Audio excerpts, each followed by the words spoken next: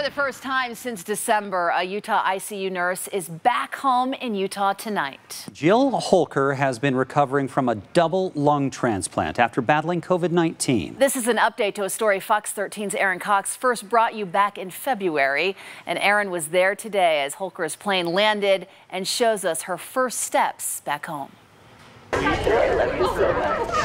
Days like these, you hold your loved ones a little closer. We're super excited, but she is so fragile. Tivoli Hansen's mom has been on the front lines of this pandemic since the beginning, working as a nurse in Intermountain Healthcare's Utah Valley Intensive Care Unit. She would come home like in tears, like super exhausted. They never expected their mom to become a patient. I did have to learn how to adult real fast.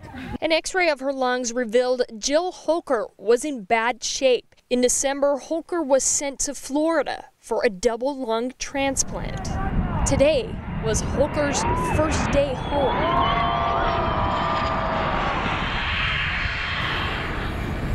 I told myself I want to cry. They're all bigger. I don't know how that happened. What Holker lived through in the hospital was overwhelming. Mentally, it's so hard to just prep yourself. What do I do with all these people? I don't know, Mom. Just stay safe.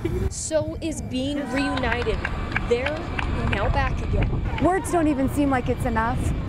I'm one that believes that things happen for a reason. So I'm kind of just gonna see what it brings. For today, they're just grateful to be together. Because you hear the cases and you see the people and I'm like, it's not me. But, so I'm grateful that it all worked out the way it did. I think we all have a different outlook on life now. Holker says she does want to return to her work at the hospital, but the timeline on that is unknown. Right now, the focus is on being well. In Spanish Fork, Aaron Cox, Fox 13 News, Utah.